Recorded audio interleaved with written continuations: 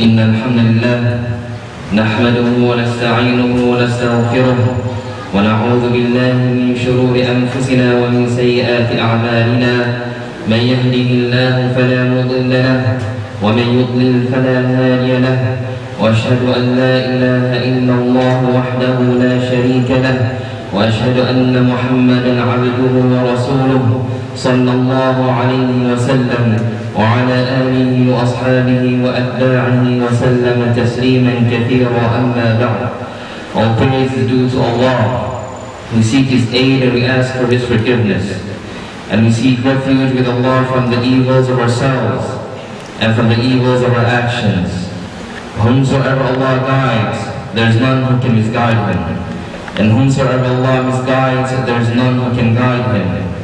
And I bear witness that none has the right to be worshipped except Allah alone. Glory be to Him, having no partners.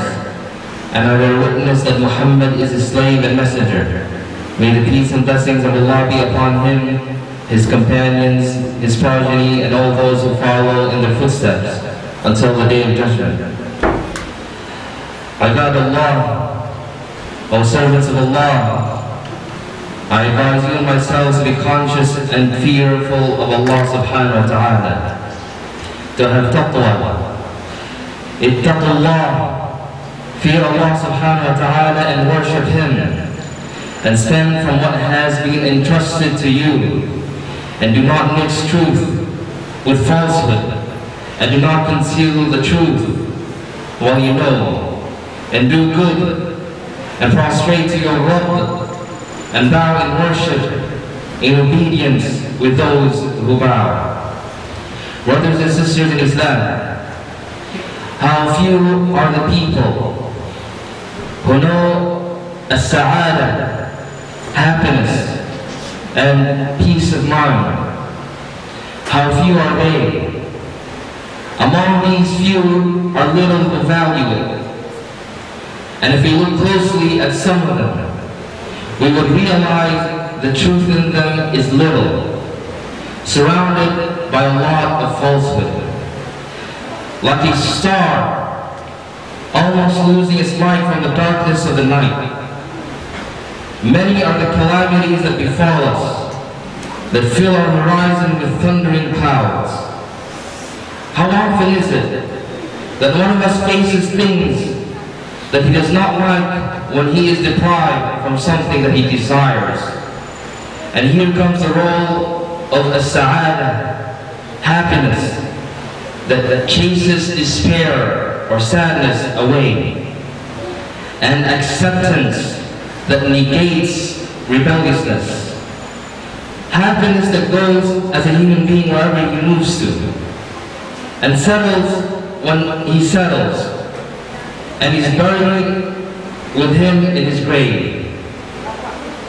Brothers and sisters in Islam, when we look at the dear life of Shaykh al-Islam ibn Taymiyyah, rahmahullah ta'ala, one who has been imprisoned for doing what? For al-amr bil-ma'ruf wal-nahy 'anil munkar, for enjoining what is right and forbidding what is wrong. The Shaykh al-Islam ibn Taymiyyah was imprisoned not once, not twice, not thrice, not 4 times, rather 7 times in total in his life, rahimahullah ta'ala. Shaykh al-Islam ibn Taymiyyah, when he described the meaning of as-sa'ada, or happiness, and the peak of his feelings, he said, ما يفعل أعدائي بي أنا جنتي وبستاني في صدري أينما رحت فهي معي أنا حبسي خلوة ونفي سياحة وقتلي شهادة. Shaykh al-Islam ibn Taymiyyah,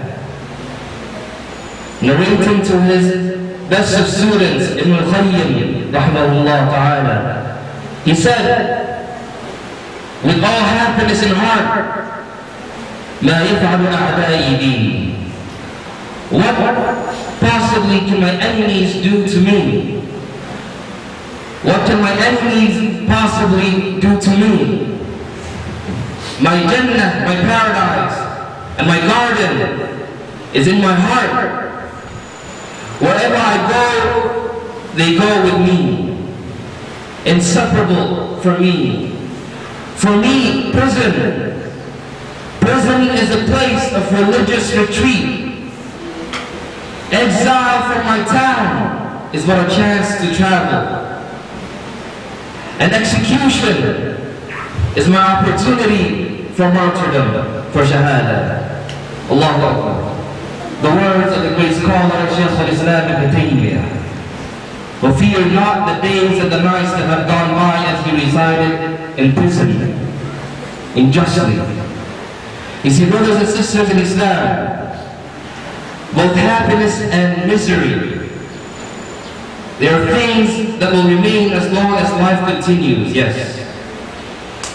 Each human being on the surface of earth is aggressively searching for that happiness and hoping to attain it at the expense of all that he owns. Some people who are deluded and deceived find happiness to be something that has no reality to it. Nothing but an imagination, invented from deception that has no reality. You see, the truth, brothers and sisters in Islam, the truth, O servants of Allah, that such people are ignorant and deceivers, because it is impossible that Allah subhanahu wa ta'ala created us to be miserable. Allah says to His Prophet sallallahu alayhi wa sallam, طه ما أنزلنا عليك القرآن لتشقى. طه, we have not sent down to you the Qur'an that you will become distressed and miserable. The Qur'an was not there for distress or misery. In addition to that, Allah subhanahu wa ta'ala said, فَإِنَّ يَأْتِيَنَّكُمْ مِنِّي هُدًى فَمَنِ اتَّبَعَ هُدَايَ فَلَا يَضِلُّ وَلَا يَشْقَى. And if they should come to you for guidance from me, then whoever follows my guidance will never go astray. Will never go astray in the world, nor suffer in the hereafter. As-sa'ada, happiness, ibad Allah, O servants of Allah, is a paradise of dreams. Let all mankind seek to attain, educated at the highest level of intelligence, to a simple-minded, naive person, and from a ruler in a huge castle or mansion to a poor person in a small cell living in dust with poverty. We don't think that any of them deliberately looks for misery and distress for himself, nor accept that to happen to oneself. Brothers and sisters in Islam, a servant without Iman is a weak creation. A servant without faith is indeed a weak creation. And in this weakness, when he is inflicted with harm, he gives up in despair. If he receives good, he becomes miserly. He hesitates to give. In both situations, he is worried and fearful. As Allah subhanahu wa ta'ala says, إِنَّ الْإِنسَانَ خُلِقَ هَلُوعًا إِذَا مَسَّهُ الشَّرُّ جَزُوعًا وَإِذَا مَسَّهُ الْخَيْرُ مَنُوعًا إِلَّا الْمُصَلِّينَ. Indeed, mankind was created anxious. Whenever evil touches him, impatience. Whenever evil touches him, impatience, and whenever good touches him, withholding of it. Except the observers of the prayers. Except al-musallin. When a person loses happiness in the heart, it is replaced with worry and emotional disturbance. Four monsters gather against him to destroy and weaken him, beside the fact that happiness and peace of mind is lost. These four are grief, sadness, worry, and staying up at night. There is nothing more difficult than the effect of grief in the life of a servant. Since he is a soldier, from the soldiers of Allah subhanahu wa ta'ala, he uses it against whomever he wishes from his servants. From those who have weak connections with Allah, weak spiritually by being immersed in disobedience and sins. As Allah subhanahu wa ta'ala says, وَلِلَّهِ جُنُودُ السَّمَاوَاتِ وَالْأَرْضِ وَكَانَ اللَّهُ عَزِيزًا حَكِيمًا. And to Allah subhanahu wa ta'ala belong the soldiers of the heavens and the earth. And ever is Allah subhanahu wa ta'ala exalted in might and wise. Once Ali ibn Abi Talib was asked, مَا أَقْوَى جُنْدُ اللَّهِ, which is the mightiest, the strongest of the soldiers of Allah subhanahu wa ta'ala? Are they the mountains? Mountains could be broken by metal. So metals are stronger. And fire melts metal. So fire is stronger. And water puts out fire. So water is stronger. And clouds carry the water. So clouds are stronger. And the winds send the clouds. So the wind is stronger. And a human being stops the wind or prevents it with his hands or by his clothes, so the human being is stronger. And sleepiness overcomes a human being, so sleepiness is stronger. And grief overcomes sleepiness. So the strongest of the soldiers of Allah subhanahu wa ta'ala is grief. He subhanahu wa ta'ala gives it power over whomever he wishes from his servants. So the fact then is, O servants of Allah, that happiness and tranquility and peace of mind is a favor from Allah subhanahu wa ta'ala. Rahmah, mercy, just like grief and worry, as stress and anger, is from Allah subhanahu wa ta'ala as a test. Two people can be very similar with physical appearances, but they have great differences between them, as the differences between the heavens and the earth. At the time of hardship, when matters become serious, when the great difference appears between a happy person who could be envied and a person in despair who is afraid, if you see him, ask him to seek refuge from Allah subhanahu wa ta'ala from his situation and position. And Allah subhanahu wa ta'ala mentions such a thing in his book regarding the battle of Uhud, when he subhanahu wa ta'ala made the believers go to sleep. And the battle is about to start within a few hours. As he subhanahu wa ta'ala says, ثم أنزل عليكم من بعد الغم أمنة يغشى طائفة منكم.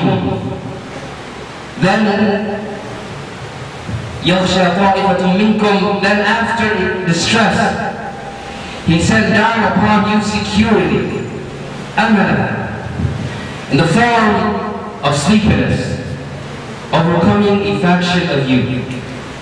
The sleepiness in such a situation is a proof of peace and tranquility and security, or those who are firm that Allah subhanahu wa ta'ala will give victory to his Messenger sallallahu alaihi wasallam and fulfill his promise and make his hope and wish come true. That is why Allah subhanahu wa ta'ala says regarding the other group in the same verse, in the same ayah, how another faction is worried about themselves, thinking of Allah other than the truth. The thought of ignorance, saying, is there anything for us to have done in this matter? Meaning from worry, fear, and despair. This was their situation. This is the situation of the people of doubt. They live between buts and ifs. And I wish in sorrow and regret. Ibad Allah, O servants of Allah, as-sa'ada, happiness, is a phrase that a lot of people are mistaken in defining and explaining it. Nor do they agree on the definition. So that they start from their imagination, thinking of what it could be but without success. So they became as a person, seeking to find pearls in the desert, exhausted in body, sad, losing hope. The rich amongst them, the rich amongst these kinds of people, think that happiness is his health and his wealth in real estate. And the poor of them thinks that it is in gaining more money, more garments, more clothing, and more wealth. And the politicians of them think that it is achieving his goals and the smartness of making injustice appear like justice, those politicians. And the one in love thinks that happiness is a reunion with his beloved one, an infatuation for such and such person. It is something different, and so on. The one in love. The just person and the inspired one, on the other hand, O servants of Allah subhanahu wa ta'ala, look with insight, knows certainly the silliness and absurdity of these guesses, and the big gap and the whole of illusion that they're in, because the wealthy will realize that this mansion of his, with his elusive happiness, is being shared by his servants, his maids, and followers, and perhaps even the watchdogs. They reside in the same mansion. So he realizes that the happiness is not in that mansion, in the beautiful house of his. And the poor, on the other hand, the exhausted looks at the people of the wealth with this artificial happiness as though it is a reflection of light over a cloud that soon will depart and disappear, and that says to himself, this cotton that they wear was in a forest on trees, and the silk that they show off with was in the stomach of worms.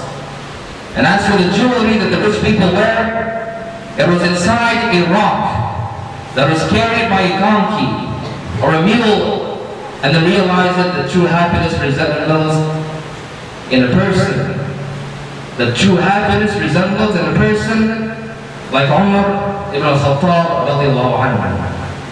When he was wearing a garment with pouches in it, with holes, the great Amir al-Mu'mineen ibn al-Khattab, and was eating oil, and was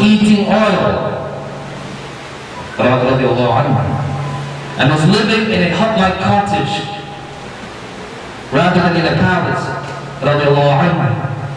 and with all of that, the Qisra was shaken in his throne out of fear from him.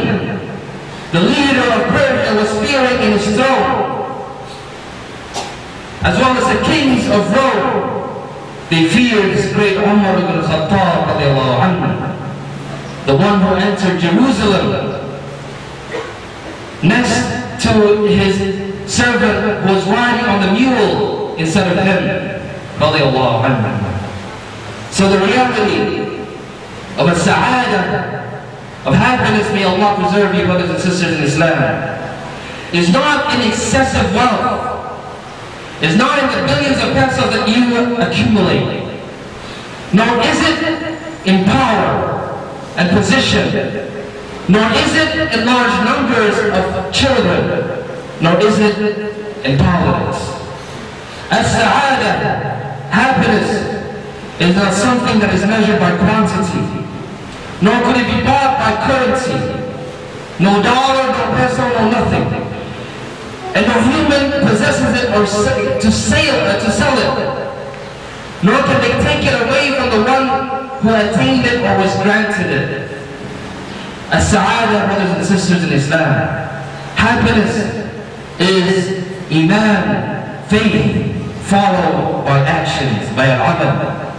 It is iman followed by action, sacrifice, and forcing oneself to things that he does not really like, and to persevere, to have patience, to have sabr, and put up with the hardships and difficulties, and the training the self to face adversities and calamities and hardships with sabr, with patience. That is sa'adah. That is the true happiness of brothers and sisters in Islam. And the sa'id and the happy person is the one who favors the last thing, eternal, over the vanishing and perishing dunya. He favors the akhirah over one which will disappear in this dunya. For we live here as ghuraba, strangers to this dunya. Allah subhanahu wa ta'ala says in the Qur'an, إِنَّ الَّذِينَ آمَنُوا وَعَمِلُوا الصَّالِحَاتِ سَيَجْعَلُ لَهُمُ الرَّحْمَنُ وُدًّا. إِنَّ الَّذِينَ آمَنُوا وَعَمِلُوا الصَّالِحَاتِ سَيَجْعَلُ لَهُمُ الرَّحْمَنُ وُدًّا. Indeed, those who have believed, الَّذِينَ آمَنُوا, and those who have done righteous deeds, وَعَمِلُوا الصَّالِحَاتِ, the most merciful Ar-Rahman, Allah subhanahu wa ta'ala, Ar-Rahman, will appoint for them affection, love from Allah subhanahu wa ta'ala. And in another ayah, brothers and sisters in Islam, Allah subhanahu wa ta'ala says, ذَلِكَ وَمَنْ يُعَظِّمْ شَعَائِرَ اللَّهِ فَإِنَّهَا مِنْ تَقْوَى الْقُلُوبِ. That is so, and whoever honors the symbol, the sha'air Allah, the symbols of Allah subhanahu wa ta'ala, indeed it is from the taqwa of the qulub, from the fear of the hearts of the believers. As-sa'adah, happiness, O Muslims, is accepting Allah subhanahu wa ta'ala. Al-qubul, and satisfaction with His qadr, with the decree, from the khayr and the shar, from the good and the bad of qadr, and trusting Allah subhanahu wa ta'ala, and seeking support and aid only from Allah subhanahu wa ta'ala. And whoever tastes iman, whoever tastes faith, tastes as-sa'adah, tastes happiness. That the Prophet sallallahu alayhi wa sallam said in the hadith, the Sahih Imam Muslim, ذَاقَ طَعْمَ الْإِيمَانِ مَنْ رَضِيَ اللَّهَ رَبًّا مَنْ رَضِيَ بِاللَّهِ رَبًّا وبالإسلام دينا وبمحمد رسولا صلى الله عليه وسلم.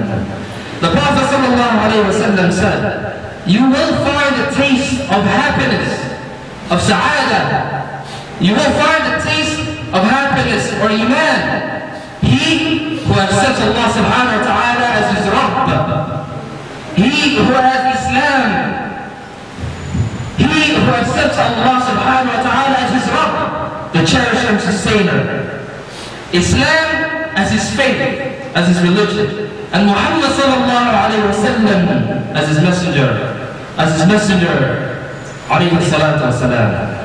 That is why, brothers and sisters in Islam, whoever loses or wastes the bounties of Allah subhanahu wa ta'ala, or the rida, which is acceptance, becomes greedy and stingy, and will never be satisfied, will never be indeed happy. And he keeps on collecting money after money, but he does not pay, he does not give. And he will eat as the cattle eats, all the unlimited food that he can eat. And he will drink like the thirsty camels, but he will not feed. And the truth is, brothers and sisters in Islam, is what the Messenger of Allah sallallahu alayhi wa sallam said in the book of Imam Tirmidhi, when he said, من سعادة ابن آدم رضاه بما قضى الله له ومن شقاوة ابن آدم تركه استخارة الله ومن شقاوة ابن آدم سخطه بما قضى الله له. From the happiness of the son of Adam, for the happiness of the human being, is that he accepts whatever Allah subhanahu wa ta'ala has decreed. And the misery of the son of Adam, of the human being, is that he rejects and he rebels against what Allah subhanahu wa ta'ala has decreed from qadr. بارك الله لي ولكم في القرآن العظيم ونفعني وإياكم بما فيه من الآيات والذكر الحكيم. أقول قولي هذا واستغفر الله لي ولكم فاستغفروه إنه هو الغفور الرحيم.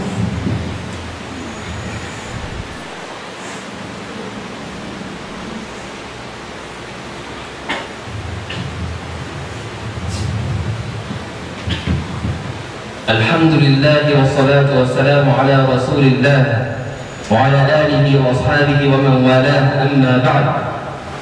Brothers and sisters in Islam, Al-Faruq Umar ibn al-Khattab radiallahu anhu wrote to Abu Musa al-Ash'ari radiallahu anhu, saying, all good lies in acceptance and satisfaction.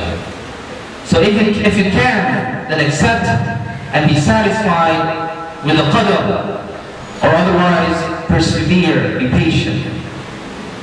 Then servants of Allah, or ibad Allah, do not fear grief and worry and sadness, as long as your matter is according to what Allah subhanahu wa ta'ala said.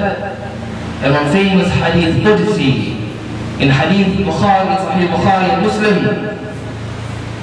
Allah subhanahu wa ta'ala says, أنا عند ظن عبدي بي أنا عند ظن عبدي بي وأنا معه حين يذكرني إن ذكرني في نفسه ذكرته في نفسي وإن ذكرني في ملأ ذكرته في ملأ هم خير منهم وإن تقرب مني شبرا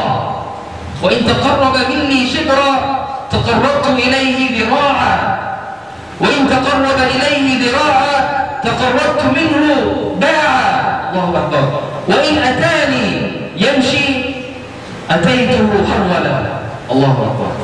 Listen, dear brothers and sisters in Islam, to this beautiful hadith Qudsi. Allah subhanahu wa ta'ala says in this hadith, أنا عند ظن عبدي بي. I, subhanahu wa ta'ala, am just as my slave thinks of me when he remembers me. By Allah, Allah is more pleased with the repentance of his slave. Allah is more pleased with the repentance of his slave than one of you who unexpectedly finds in the desert his lost camel.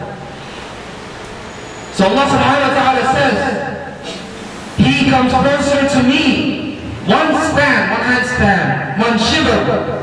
I come to him a cubit, an arm's length. I come to him an arm's length more. He, the servant, comes to me, subhanahu wa ta'ala, a cubit, an arm's length. I come to him a fathom. From one arm to the other arm. Allahu Akbar. And if he comes walking to me, subhanahu wa ta'ala, I come to him running. أتيته هرولا. الرحمن الرحيم رب العالمين.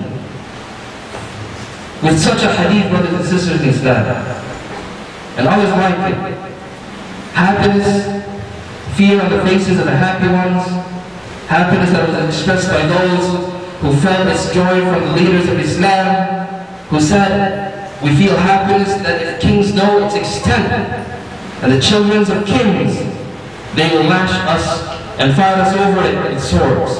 The Amir al-Mu'mineen.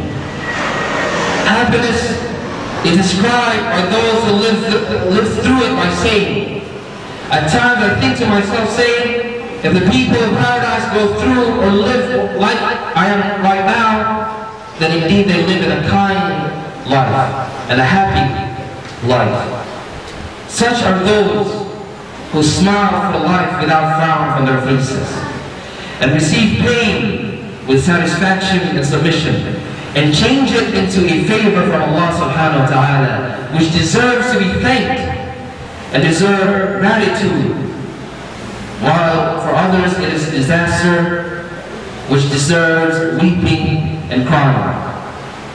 So happiness was a tree that grows in this human soul.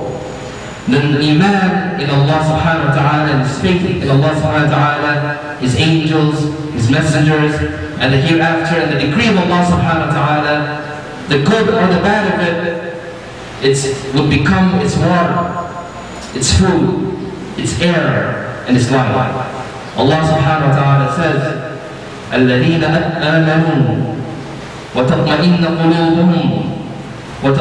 قُلُوبُهُم بِذِكْرِ اللَّهِ ألا بذكر الله تطمئن القلوب ألا الذين آمنوا وعملوا الصالحات طوبى لهم وحسن مآب. Those who have believed and whose hearts are assured by the remembrance of Allah, unquestionably, by the remembrance of Allah, their hearts are assured. Those who have believed and done righteous good deeds, a good state is theirs. A good state is there, a promise from Allah, and a good return.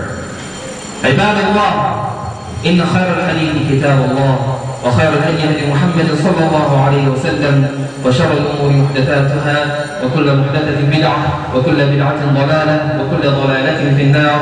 ألا وصلوا على من أمركم ربكم بالصلاة عليه فقال تعالى إن الله وملائكته يصلون على النبي يا أيها الذين آمنوا صلوا عليه وسلموا تسليما. اللهم صل وسلم وبارك على سيدنا ونبينا محمد ورضى اللهم عن الأربعة الخلفاء أبي بكر وعمر وعثمان وعلي وعن بقية الصحابة أجمعين والتابعين وتابعيهم. اللهم أعز الإسلام والمسلمين. اللهم اجعل هذا البلد آمنا مطمئنا سخاء رخاء وسائر بلاد المسلمين. اللهم آت نفوسنا تقواها وزكها أنت خير من زكاها. اللهم انصر عبادك المجاهدين في كل مكان. ربنا آتنا في الدنيا حسنة وفي الآخرة حسنة وقنا عذاب النار. ربنا تقبل منا إنك أنت السميع العليم وتب علينا إنك أنت التواب الرحيم واجعلنا من الذين تجري من تحتهم الأنهار في جنات النعيم دعواهم فيها سبحانك اللهم وتحيتهم فيها سلام وآخر دعواهم الحمد لله رب العالمين.